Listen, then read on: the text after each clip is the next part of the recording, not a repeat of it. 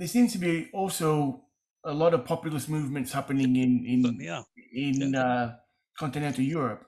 I mean, there's the Five Star and the Lega in Italy and the Brothers of Italy, Forum for Democracy in the Netherlands, and more notably with the election coming up, Le Pen and Zemmour Yes. are going in France.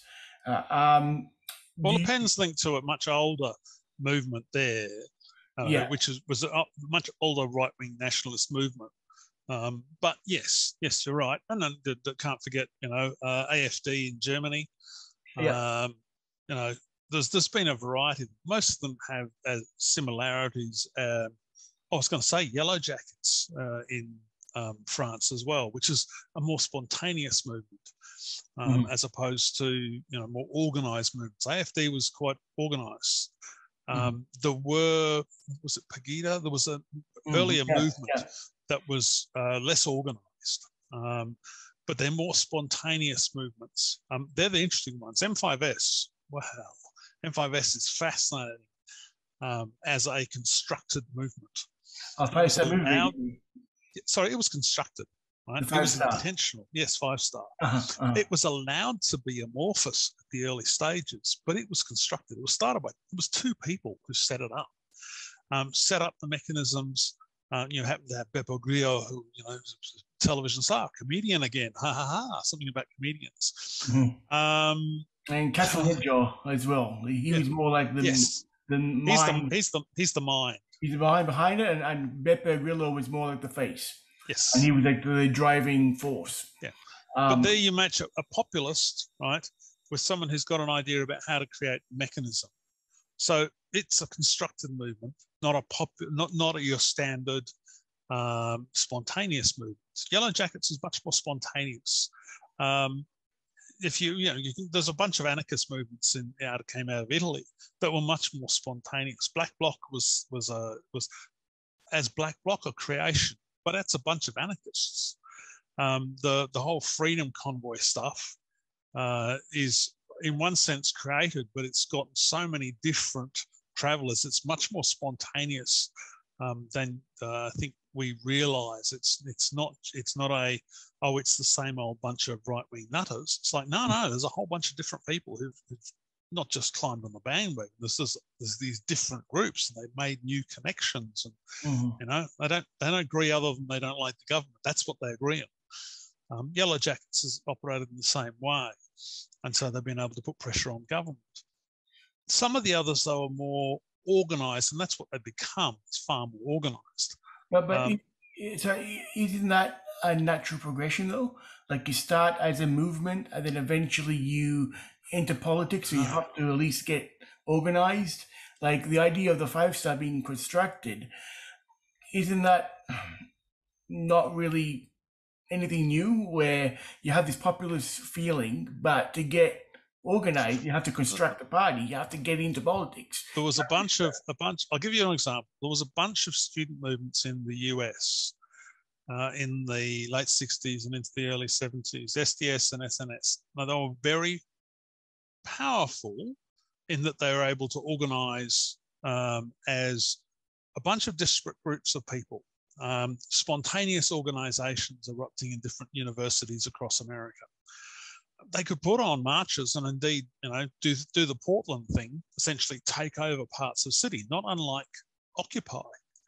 But the moment you tried to form it into an organization, the whole thing fell apart. The whole point of it was that they were able to be spontaneous, to act spontaneously.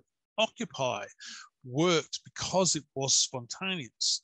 The moment you tried to organize it into the Occupy Party, you'll say, well, I wasn't interested in a party. The point is, this is not about being organised to take control, take power, but to express opposition to how things have been going.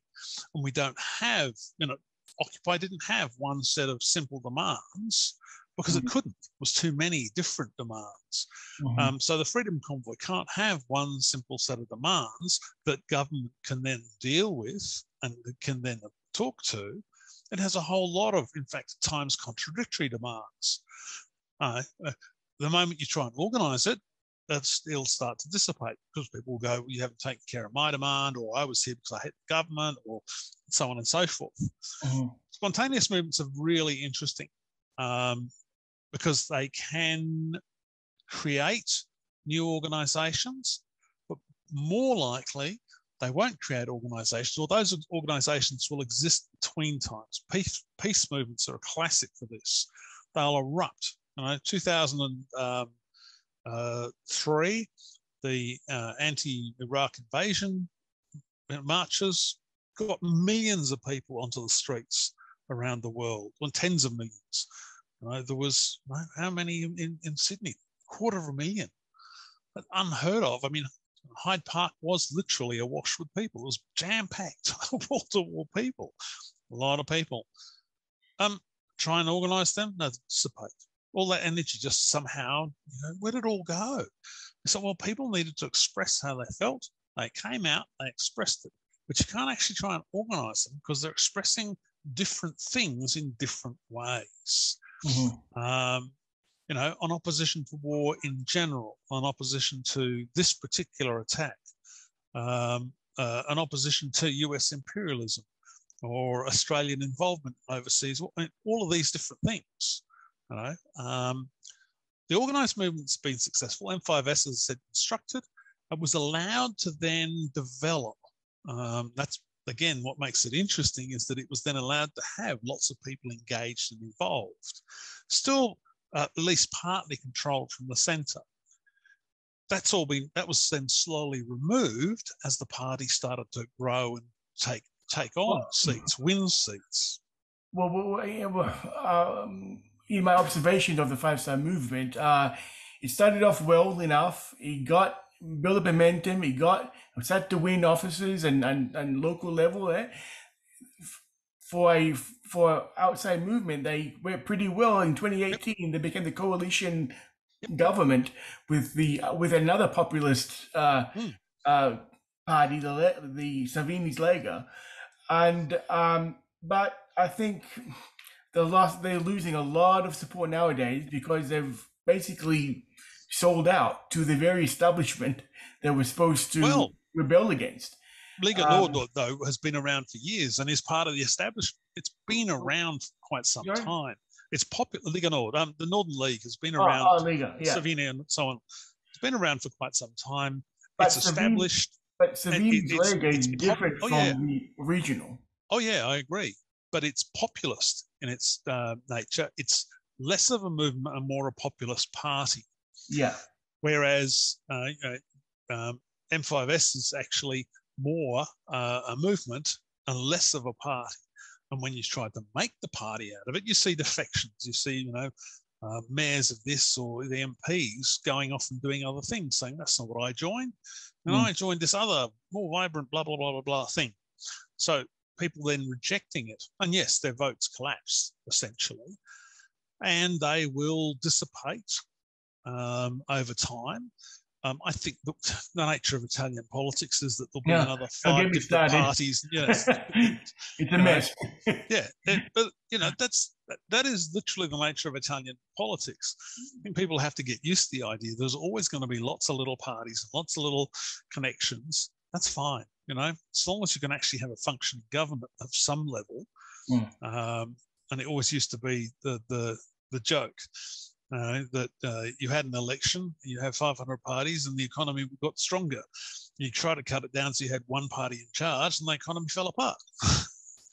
Right. Perhaps if you left it to work away and they got the basics done, then yes, the economy does well. But when you have, this was part of the argument. You put ideological parties in charge. That's when things start going wrong. Maybe not. It hasn't worked that way in other countries. I think it's got much more to do with Italian politics and the structure of Italian politics and the divisions within it between North and South, between country and city. Well, Italy, that's the most frustrating thing about Italy. If they can get the politics together, Italy will be seen as a much more powerful country than what it is. It already is, but people overlook it. I mean, in the EU, people just say, "Oh, Germany and France," but Italy's the third major country there. Yeah.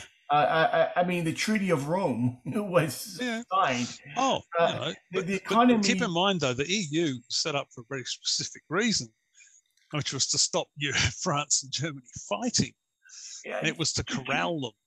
True. But my point being, Italy's like usually gets seen as the idiot cousin. Yes, that's you right. know, and the economy is very the amount of innovation that comes out of Italy. I saw a list the other day. Even I was surprised, and that's my background. And they quite a lot of innovation coming up out of there. Quite a lot of the economy, despite all the problems, it's still quite up there. It's still a member of the G7. There's still, I mean, and that's with their politics being a mess.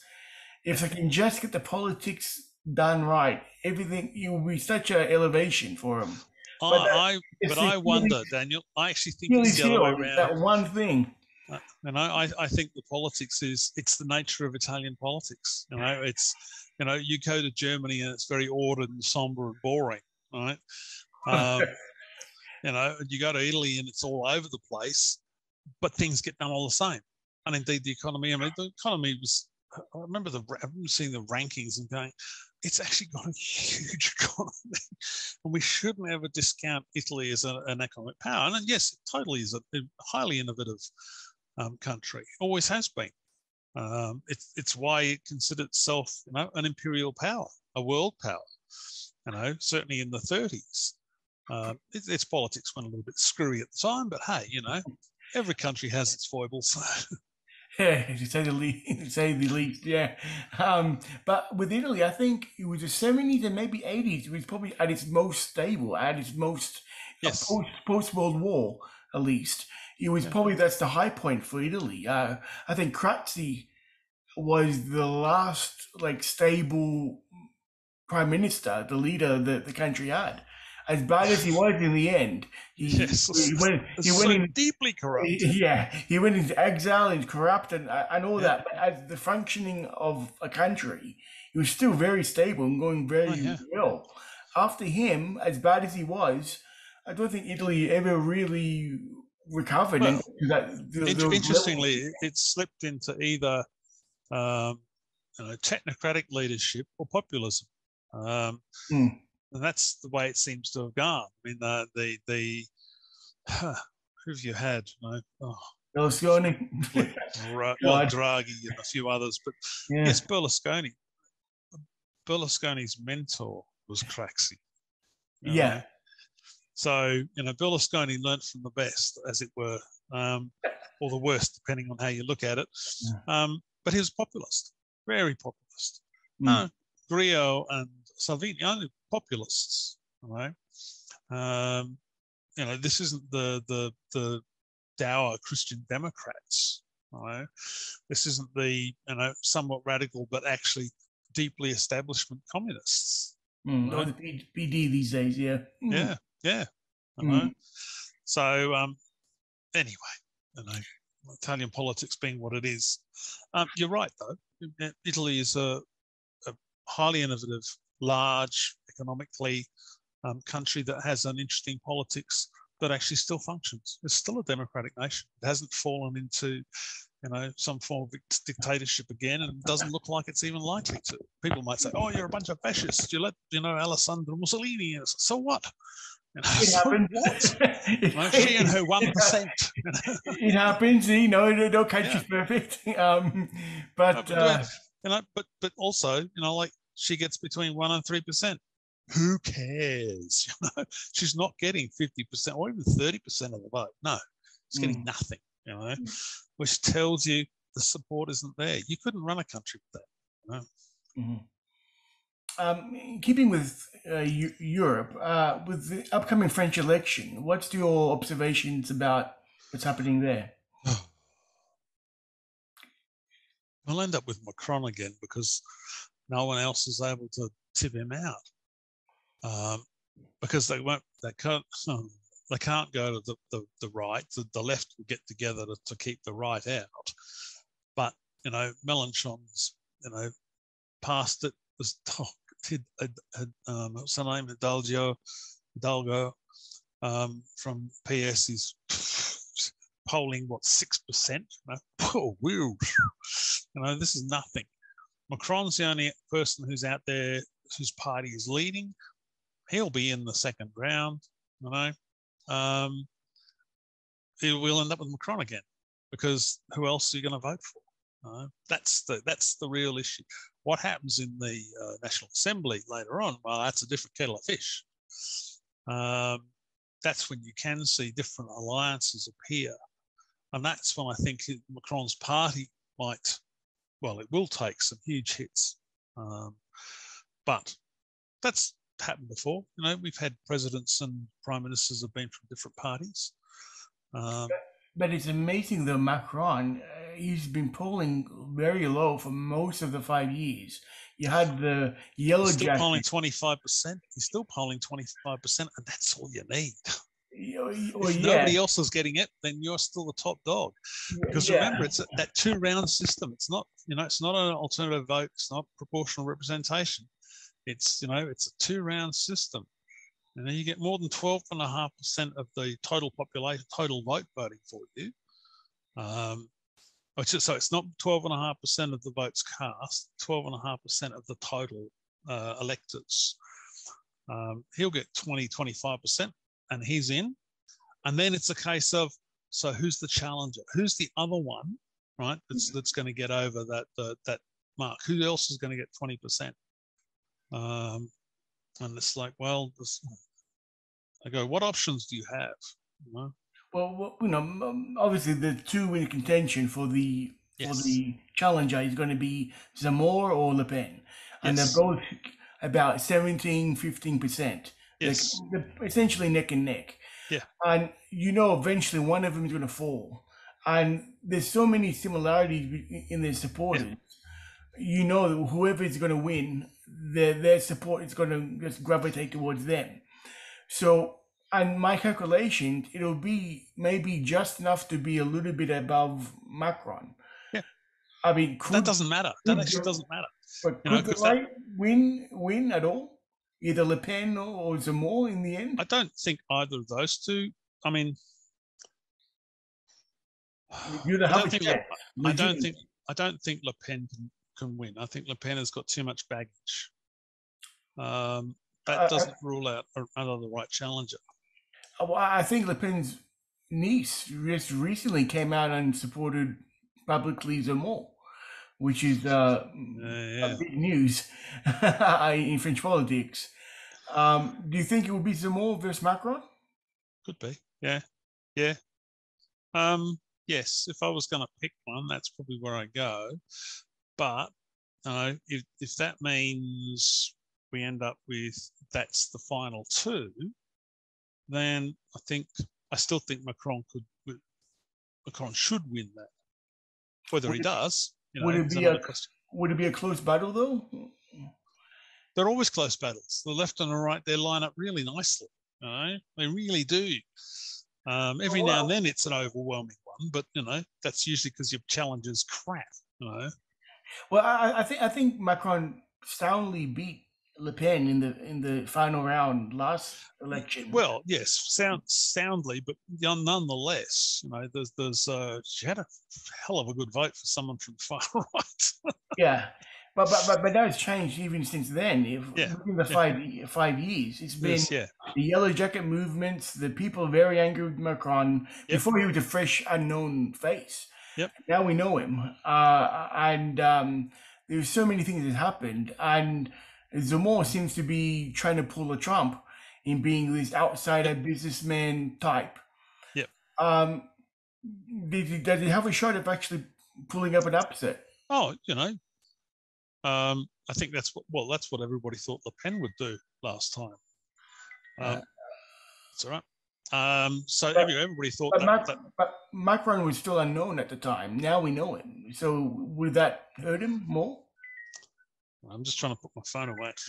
I think the baggage that he's picked up over the last 5 years, that's real. He has to overcome that. I can't help feeling though, sometimes the baggage you pick up is actually from the people who aren't your supporters, i.e., were Yellow Jackets ever going to vote for him? Well, it's like why does Scott Morrison not care when people go out and protest about immigration, like that we should have, free the refugees or climate change? Because he's going, they're not going to vote for me anyway. Right. There's the calculation that's going on.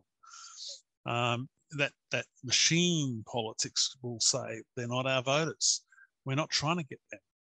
Right. We aim at this other group. So Macron can try and be the global leader, shuttle diplomacy, still trying to get Putin to pull back. At the end of the day, if you pull that off, everybody say a French leader, right, brought world peace. Yeah. Even if he doesn't, he's put up a good show as a true European, as someone who's tried to bring peace. That helps. Yeah, it does. Yeah. So most of the problems for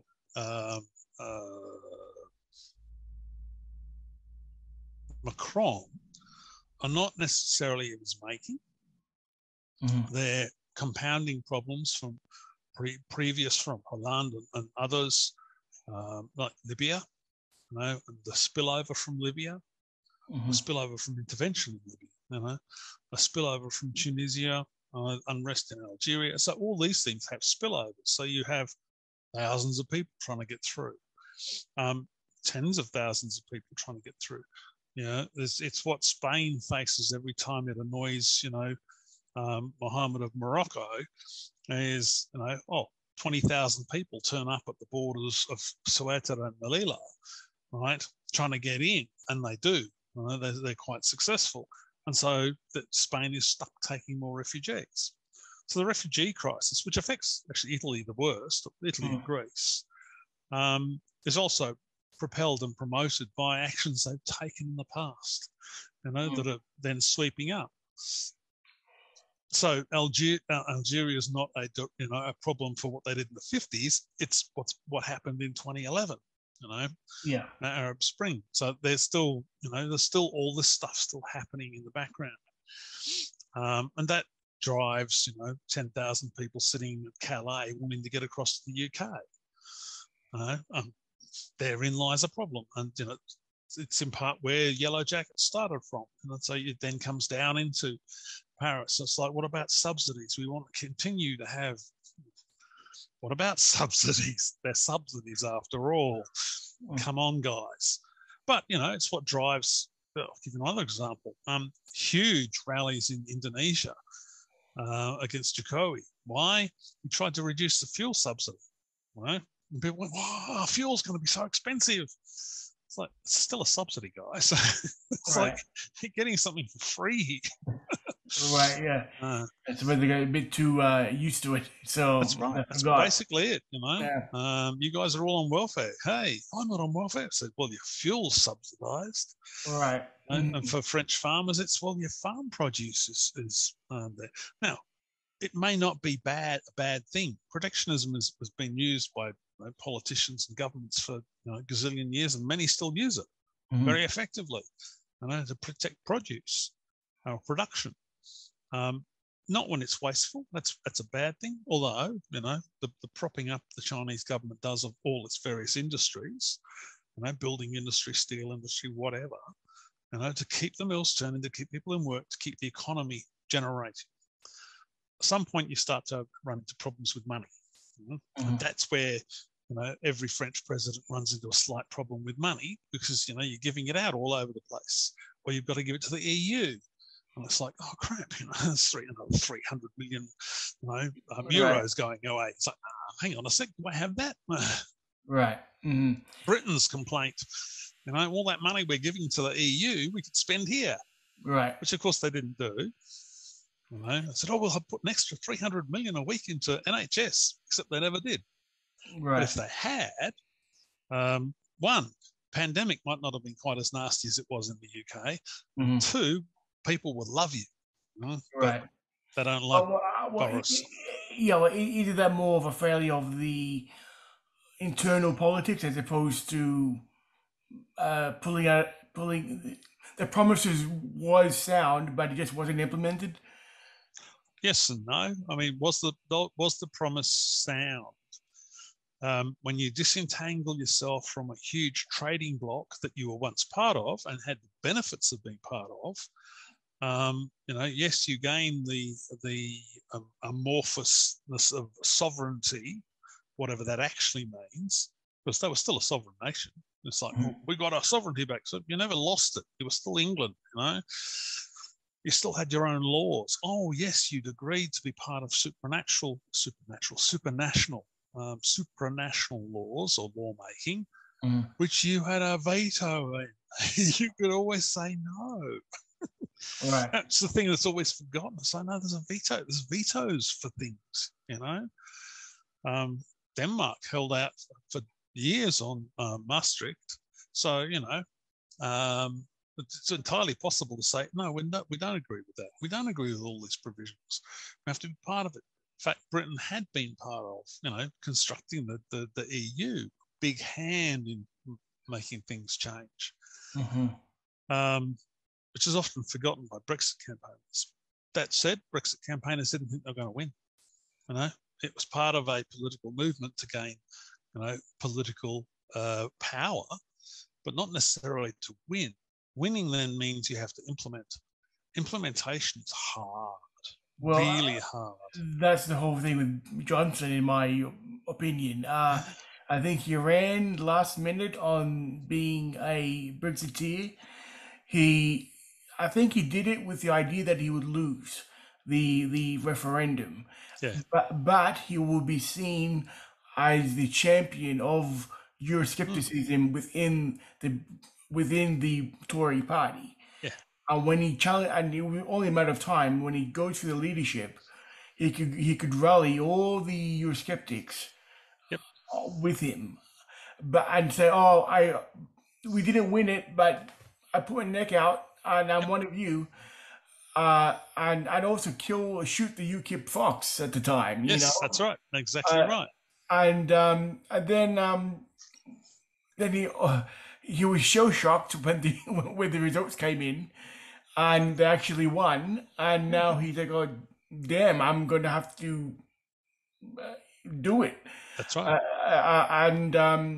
That's why I think even now he's kind of dragging the feet and doing a little bit of this, almost doing the bare minimum compared to they've done what Theresa they May.